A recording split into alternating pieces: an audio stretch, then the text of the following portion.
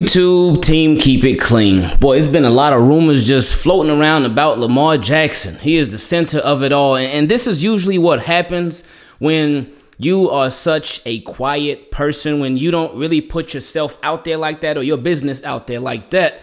So these things, they get to flying. And one of the latest rumors, and not even latest rumors because this was first said like a couple of weeks ago. It came from former Raven wide receiver, Quadri Ishmael. Shout out to him, by the way. Had a lot of fun the other night speaking to both him and Sarah Ellison on the Twitter Spaces, and shout out to anybody that checked that out. But he said it on there, on that Twitter Space that we did the other night. He also said it weeks ago on the show that him and Sarah normally do on Twitter Spaces. He said it again in a video that he did with 410 Sports Talk. Shout out to my boys James and Glenn. But so it ain't like he said it one time and then was like, okay, let me see if it gets out there. No, he said it and he stood on it.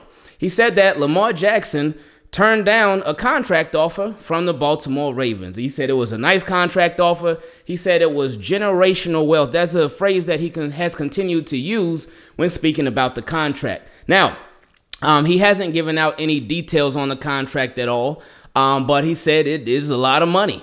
It's a lot of money. We don't know the structure, the way that it was set up as far as the year and the terms and all that, the guaranteed money, signing, but we don't know any of that. He knows that, but we don't know any of that. But he said it was a pretty nice contract. So this has led a lot of people to jump to their own conclusions. It's led a lot of people to just be like, oh man, why would Lamar Jackson do that? Why did he turn it down? But I'm here to sort of try to pump the brakes just a little bit if we can. The reason I say that, we know that Lamar Jackson is not a traditional quarterback. He's not just your average quarterback back there behind his offensive line. Lamar Jackson is different. Lamar Jackson is a generational talent. But Lamar Jackson, he does a lot of things his way. He does a lot of things in a different way. A lot of people don't like that. But it's crazy because when he's judged differently, even when he does things a traditional way. Like, for instance, have you ever worked at a job that you've been at for a little while? You might have been there like 3-4 years, and you've been doing a great job at your job. Your job, they can rely on you. They can count on you. You have done so many things for the company that you've worked for. So then they're like, hey, you deserve a promotion. And they're like, all right, they slide an offer across the table. You look at it, and what do? Do you take the first offer that you're given? No, you negotiate. You negotiate. This is something that's normal in life when it comes to jobs, and this is something that is normal when it comes to contracts in the NFL. And there have been too many people that try to make this whole thing that, oh, if Lamar Jackson turned down a contract, what's he doing? What's wrong with him? No, this is normal. This is regular. This is all part of negotiating a deal, especially as a quarterback. Because I do believe what Quadri was saying, that it is probably some generational wealth, and he said it could set up Lamar's kids and his kids' and all that. Yes, I believe that is true. But wouldn't you expect it to be true of a contract for a quarterback? Of course you would. Because it ain't going to be no little rinky-dinky contract. Like, it ain't going to be no pennies. No, this is going to be some serious cash. Like, even if, and I'm just using this as an example. He did not say this, but I'm just using it as an example. Even if Lamar Jackson was only paid top 10 money, not top 5 or not even top 3. Even if he was only paid top 10 money in his QB contract, it would still be generational wealth. So that whole generational wealth part, it really didn't sway me one way or another. Oh, man, I can't believe he turned it. No, it's going to be generational wealth no matter what it ends up being. But let's not forget that you don't accept the first offer that's given to you. It's all part of negotiating. That's life. So with that being said, it's also started some narratives for some people. Oh, man, Lamar Jackson, this shows that he doesn't want to be with the Baltimore Ravens. Well, not necessarily. I don't believe that either. It could show a couple of things. One, we talked about it already. It's all about negotiating. It's all about negotiating. He could feel like, hey, you know what? Nice offer, but let me play this year out, and then we'll see how it goes. Then let's really talk. Let's come back to these contract talks later on down the road. How about we do that? So he could be betting on himself. Another reason that he may have turned it down is because, hey, what is this top 5 money? Okay, cool. Is it top 4? Okay, cool. Is it top 3, top 2? No, I want to be the number 1 paid quarterback. It's a possibility. And it's all about timing. When it comes to QB contracts, it is all about timing. All about timing. So that could be it. Another reason that he may have turned this thing down, if that is the case, could be he may be looking around like, the way that these Baltimore Ravens are set up, I don't know if they really put their best foot forward. For me, for us, for the team, I just really want to see what these guys can do. Really want to see the team that they build around me before I go into a long-term commitment with this team. Because I've been here for 4 years. It's been a wonderful 4 years. It's been a fun 4 years. But they've done a lot of right by me, but they've also done some wrong. And not even necessarily some wrong, but there's some opportunities for growth. There's some opportunities to be better that we may have missed out on. Number one, it just starts with the offensive line. That's where it starts. That's not where it ends, but that is the beginning. He may be looking at the whole Orlando Brown Jr. thing, and I've heard a lot of people say, oh man, the Ravens, Orlando Brown Jr. forced their hand. No, he didn't.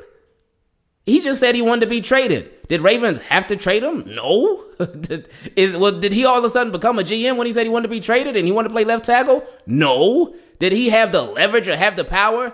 No, he didn't. He really didn't. Now, we love Odafe away. Shout out to him. But with Orlando Brown Jr., with that whole trade, that weakened the offensive line. And they never really found an adequate replacement for him. They signed Alejandro Villanueva, but, well, yeah, you know, and you saw. Even though he was supposed to play right tackle this year and things changed and he ended up having to play left tackle, but still, Orlando Brown Jr. was definitely the better option. And of course, I know for a lot of people, hindsight is 20/20. You could always look back and be like, oh man, if they wouldn't have traded him and then Ronnie Stanley probably could have got hurt and then we could have had him playing left. I remember me before, I didn't want him to be traded. I did not want Orlando Brown Jr. to be traded. But if he was traded, then I felt like, all right, well, they got to have a plan in place. They got to do something there, right tackle. And they obviously traded him before the draft. So they had options. They certainly did. So we'll see what goes down with that. He could also be waiting. So he could be looking at to see what the Ravens did in the past and be like, ooh, but he could also be waiting to see what the Ravens do in the future when it comes to really building a fortress, building a wall, building that protection, having his security guards up front. As far as the offensive line, he could see how the Ravens handle this. He could see how the Ravens handle Bradley Bozeman or who that's going to be. If it's going to be Bradley Bozeman, if it's going to be Tristan Colon Castillo, if they're going to end up drafting somebody. I know a lot of people talking about Lindenbaum. So we'll see what happens with that. Or a lot of people talking about bringing Ryan Jensen back. That's a possibility. He can see what they do at right tackle. If it's going to be Jawan James, if it's going to be a free agent, if it's going to be a draft pick, what's going to happen there? He would be waiting. Hey, Ronnie Stanley. Let's see how Ronnie Stanley comes back. Let's see if he's truly healthy. Let's see if he can hold it down. Ben Cleveland, how he gonna put? And these are all just possibilities. These are all possibilities of what he could be thinking about when it comes to his future. Another thing he could be thinking about. All right, Greg Roman's gonna be here. Let's see how this goes. Let's see how this goes. Let's see how we orchestrate this offense. Let's see if they let me put my best foot forward. Let's see if I put my best foot forward in this offense. Let's see what we can do. Let's really try to just reach our full potential, because I don't feel like we've reached our full potential yet, and I want to, because I want to show the world. We were doing some things this year early on. We certainly were, but we didn't quite get it. And now with everybody coming back, with all the guys coming back, and hopefully they'll come back just as good or even better as they were before. All right, let's run it back and see how this thing goes. Same offense, but all the players that we were missing. and then some for whoever we add. So it's a lot of possibilities of things that could be going on in Lamar's head. But my biggest thing, I didn't want new narratives to be created based off of this, even though they're already going to get created. I can't stop no narrative from happening. But I just wanted to explain some different possibilities of some different things that could be going on, not only from Lamar Jackson, but from his camp, period. And something that we've mentioned on here before, too, a few times, if y'all been listening, is that right now, after this past season, would be the perfect time for Eric DeCosta and the Ravens to sign Lamar Jackson to a long-term deal, because it would be based off of, obviously it's about the future, but it's about the past too. And it is a what have you done for me lately league. And they could be like, oh, look, Lamar, look at that. Your numbers, look at these numbers. Look, your interceptions were up. Your touchdowns were down. Oh, man, look at that. Wow, Lamar. This is what we're going to give you. There you go. And let's see how it goes. There you go. Take that. He could have looked at that like, hold up, man. But then on the flip side, this is where he has all the leverage. He could be like, all right, cool, but no, I don't like this. Yeah, my numbers were down. Look at how he performed. But look at everything that was around me. Look at my situation. Because what a lot of people keep on doing, they give the injury pass. They give the injury pass to coaching. Whenever you bring up coaching, people say, oh, man. Oh, well, this coach, that's not fair to this coach because this coach didn't have this player, that player. They were missing a lot of guys due to injury. But you don't hear people saying that about Lamar Jackson. You don't hear people say that about Lamar Jackson. When they talk about his numbers, when they talk about him having this down season, they don't bring up the injuries. They say, oh, Lamar should have been better. Oh, Lamar should have done this. Oh, Lamar should have done that. But they don't give him the injury pass.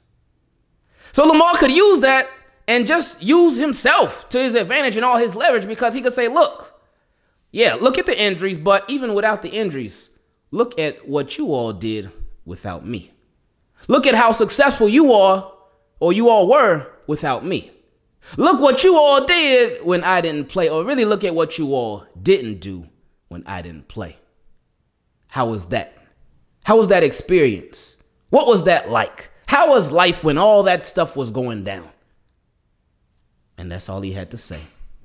That's your negotiation tactic. It's all about leverage. It's all about seeing how you can get the best deal. And of course, it's going to take some compromise on both EDC's side. It's going to take some compromise on Lamar Jackson's side. It's going to take compromise from both parties, of course. But that's how it goes in life when it comes to reaching new agreements with somebody. Team, keep it clean. I love y'all. I appreciate y'all so much. I hope all of y'all are doing really good. Eric DeCosta, he'll have a chance to address it tomorrow, because you know somebody going to ask, hey, so what's the status about Lamar Jackson's contract?